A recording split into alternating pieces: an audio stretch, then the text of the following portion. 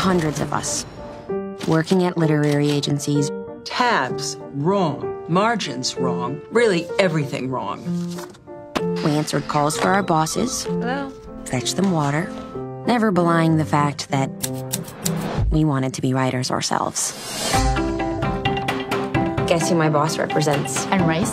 The Pope. Thomas Pynchon. J.D. Salinger. No way. He's still alive? So Salinger doesn't get any of his mail? Not one, you shred them. Did you send my letter to Mr. Salinger? Did you send my letter to Salinger? You can't read other people. MA in English literature. What do you like to read? Laurie, Hammett, Donald Westlake. To be in this field, you'll need to read authors who are alive. You keep saying you want to write, but you work long hours for other writers. Dear boy from Winston-Salem, if you want to uphold the spirit of Holden, try not to care too much about how people judge you. Sincerely, Joanna Rake-off. These letters had changed me.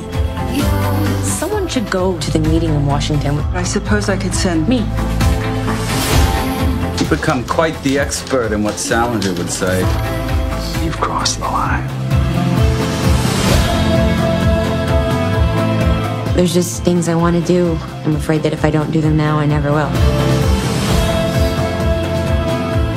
You have good instincts. You have it in you to become a really fine agent. But you have other aspirations. I didn't want to be ordinary. I want to be extraordinary. Make a noise.